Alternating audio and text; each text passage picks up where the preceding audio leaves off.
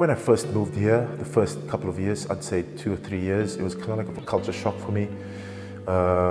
Being away from all my single family members, and I've got 2 kids who's really close to me, and I hardly see them. I see them once every year for 2 months, and it's a struggle for me because I kind of like miss them every single day. And to make things worse, like getting injured doesn't really help. It puts you in a very isolated place because you need family members around, you need friends or close loved ones next to you, but it's kind of like hard going asking for help because you don't want to intervene and interrupt other people's lives. I think coming from like the Pacific, we're very respectful people. We don't like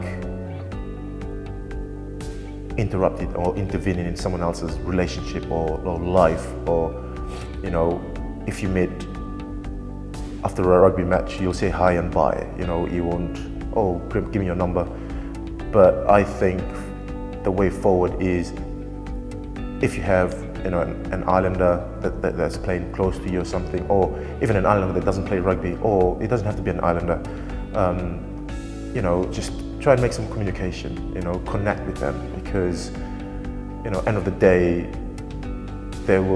you're family to them, they're family to you, and you could help each other, you could support each other, and in rugby there's a lot of help around. All you have to do is ask and approach the right people, and they will point you to the right direction or even help you. It's not easy, going home when there's no one there.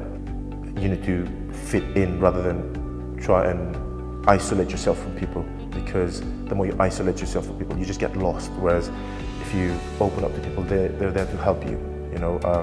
So don't be shy, don't be scared, don't be ashamed of what your problem or what you're going through. Just find the courage to approach someone, and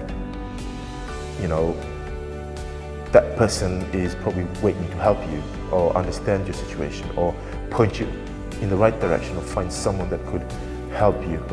But I think in the last 12 and a half years, 13 years, I've settled in real well. I've kind of like know my ways around. So it's kind of like, just like I said, finding your own space, your own time to do things.